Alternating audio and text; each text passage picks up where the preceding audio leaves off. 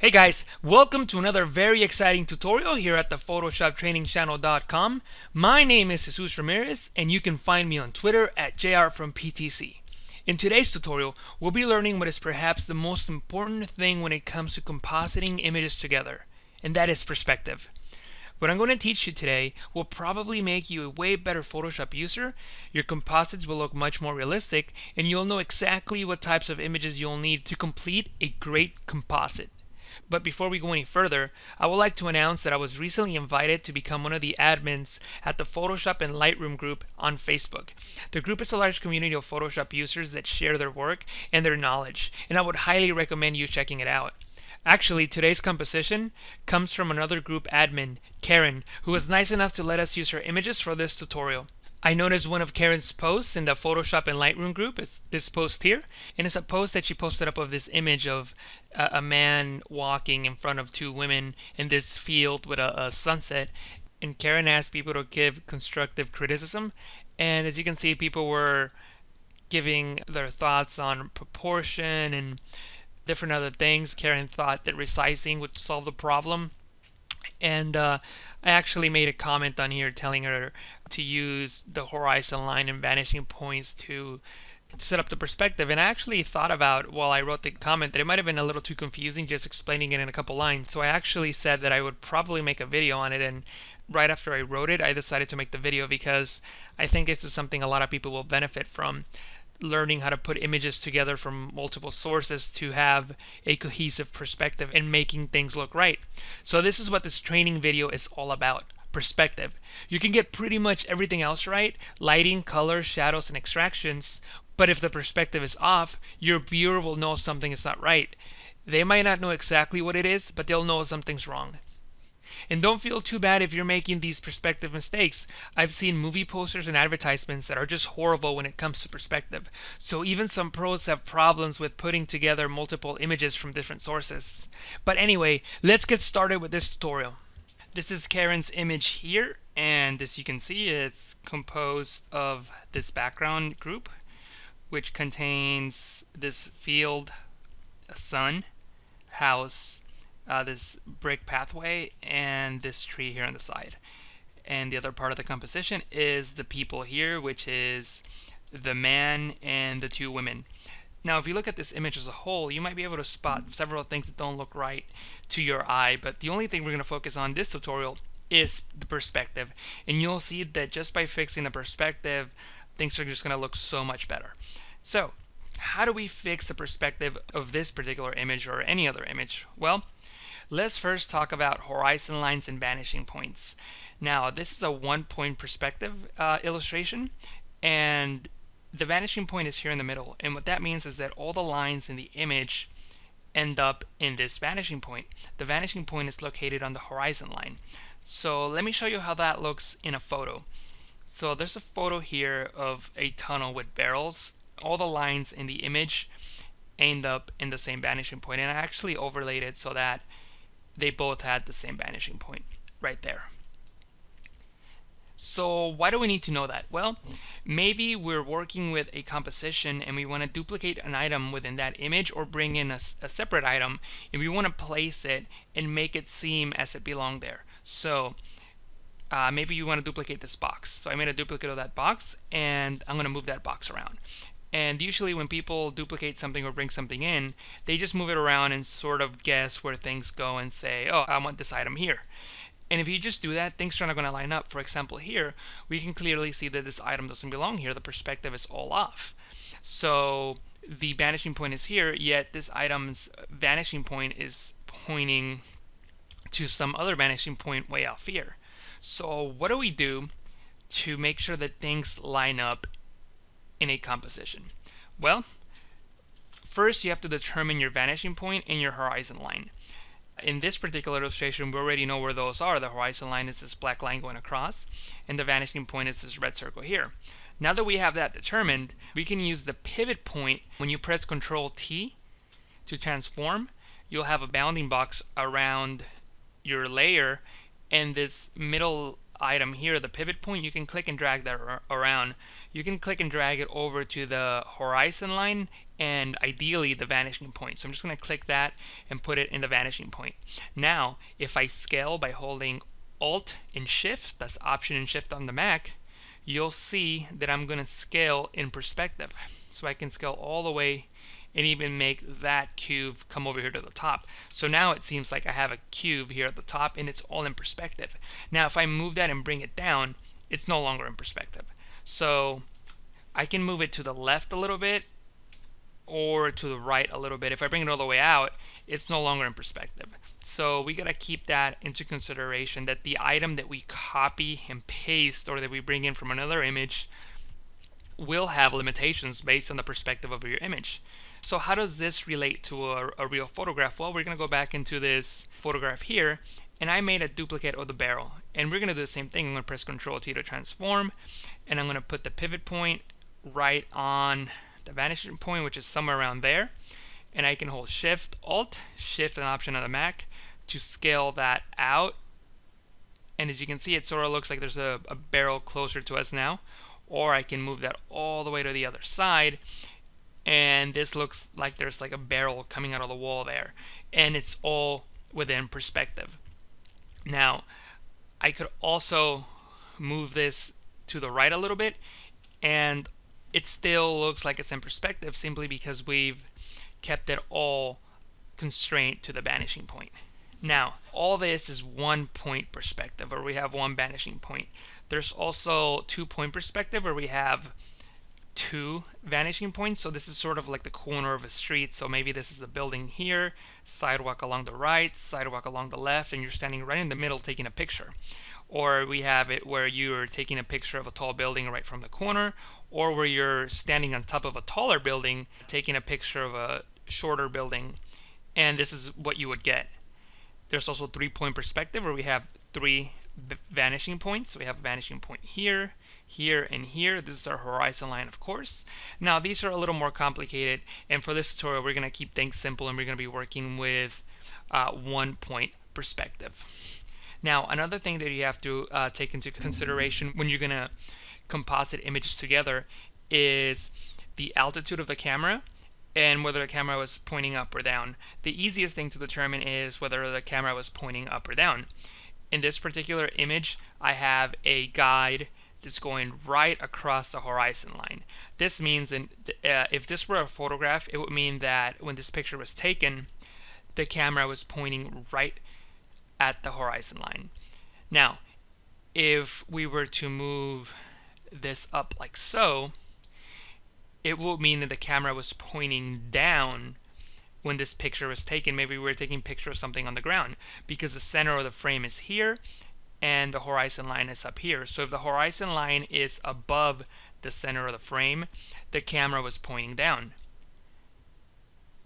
If the horizon line is here, below the center of the frame, it means that the camera was pointing up. Maybe you were taking a picture of something in the sky, like an airplane or a building or something. So the horizon line would be at the bottom. So now that we know these things, we can go back into Karen's composition and we can determine how we're going to fix this. So let's first start with the man. I have the man file here, which is this man walking down this dirt path.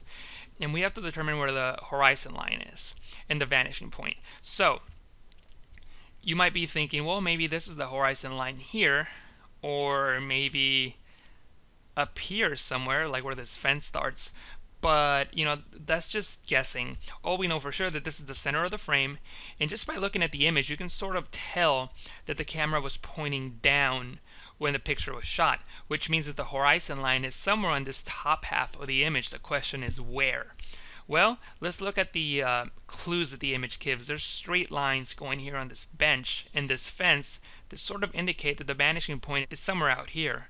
So what we can do is we can go to Image, Canvas Size, and push the anchor to the left so we have more space on the right. I'm going to just add a 0 to that and press OK. And that's going to give us all this white space here to the right. And I can come back in, and I'm going to grab my line tool. And I'm just going to change the color to red just so we can see what we're doing. And I'm going to just draw a line from here all the way to the right. I'm just going to try to keep that in line, so maybe make sure I get it right, somewhere around there. And I'm just trying to make sure that the line that I drew is right on that bench, right on that line. And I can see there's another line down here. And again, I'll try to do the same thing. I'll try to keep it right on it. So maybe there. And I can already tell that the vanishing point is going to be somewhere around here. So you'll see that when I bring this over to the bottom of the bench, it's going to line up perfectly. So yeah, that's more or less where our vanishing point is. It's like right below the edge of the frame. So just to make things easy on us, we'll just say that the horizon line is right on the edge of the frame. So how does that relate to this image? Well, let's make it easy on us, and let's just create a marquee from the top of the hat to the top of the frame, and we'll just see how this relates to the picture. Well, so that's the same distance between the top of the hat and his shin. So when we come here to this image, we'll just draw a marquee, top of the hat to the chin, and move that up. This is probably not the best way of doing it, but it's certainly the fastest. And I'm just gonna draw a line right up here. So that's where his horizon line is. Now, where is the horizon line on this background image? Well, it's sort of hard to tell. There's no real lines, and this path is not part of the original image. So we really don't have any lines that tell us, and in the house it's not part of the original image either. So we really don't know where the vanishing point is, and it'll probably be around here somewhere. And what we do know is that the horizon line is somewhere around this line here, actually, represented by the grass and the trees. So we know where the horizon line is, and it's somewhere around there. So that's a good thing. If I bring the picture back, you'll see now why this looks wrong to your eye when you look at it. The horizon line for the man is up here, yet the horizon line for the background is down here. Now there's two ways of fixing that. You can either, and actually I'm gonna put this line in the man group. You can either bring the man down and match the horizon line like so, or you could bring the background up. So let's do that. Let's bring the background up. So I'm going to bring the background up right there. And actually I'm going to turn off the women group just so we can focus on this man. And notice that as soon as I did that, things are looking much better. I'm going to go ahead and I'm going to open up my Windows history panel just so we can see how we started. So this is how we started here in the beginning. It sort of looks like he's floating, and he really doesn't look like he belongs. But then once we fix the perspective, although there's all this empty space here at the bottom, he actually looks like he belongs now. So that's why perspective and horizons and vanishing points are so important. They help us create believable compositions. So again, this tutorial is not about creating shadows and grass and all of that. So I'm not going to worry too much about that. However, I am going to create just fill out that space here at the bottom just so it doesn't bother us while we're working with perspective. So I'm just going to make a selection there, click on the background, press Ctrl J, Command J on the Mac. To duplicate just the grass, press Ctrl T to transform, Command T in the Mac. I'm going to hold Shift and Alt, and I'm just going to scale that out. And I'm going to bring it down and put it around here somewhere, and then maybe bring this down. And I know this is not perfect, and it's not the best way of doing it, but I just wanted to fill out that background so it wasn't distracting while we were working with perspective. So what I'm going to do now is I'm just going to hide the line that determines where his horizon line is. So let me turn that off. Okay, now let's worry about the women. So we have the women here. Where is their horizon line? Well, let's look at their original photo. And their original photo has no real lines that tell us where the horizon line might be. We can probably get a clue by following this line, maybe this one, but it's not going to be exact. But what we do know is that if we put a line right in the middle of the frame, we can tell that whoever shot this picture was looking down, which means that the horizon line is going to be on this top half.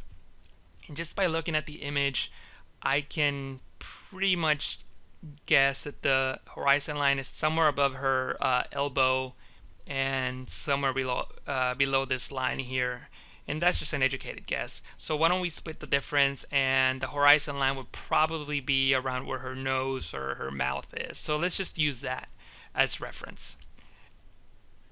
And yeah, sometimes you won't be able to tell right away, but you can make educated guesses like I just did, and things are going to just look so much better than not putting any thought into it at all. So I'm just going to grab this group, and I'm just going to go up, down to the horizon line, right about there. See, and just by moving her up like that and matching the horizons, these ladies look more like they belong in this image. The only problem we have now is scale. This man is closer to us, so he should be bigger than these ladies. So I'm going to press Control T to transform, and I'm going to scale from the horizon line. So I'm going to move the pivot point over to the horizon line here. I'm going to hold Alt, Shift, and I'm just going to scale them down a little bit, like so, and then I'm going to press Enter. So now everything looks into perspective.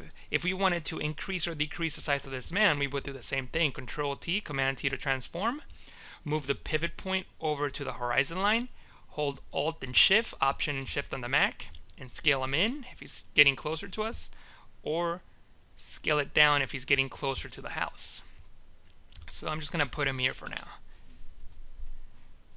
And what I'm going to do now is I'm going to go into Window, History. I'm going to create a new snapshot. And this is the original image. And this is the image that we're working with now. Now, one of the problems that you might see is that in this image, we don't have much of the sky, which is what made the other image great. So what we can do is we can select all the groups and just move them down until we get enough of the sky.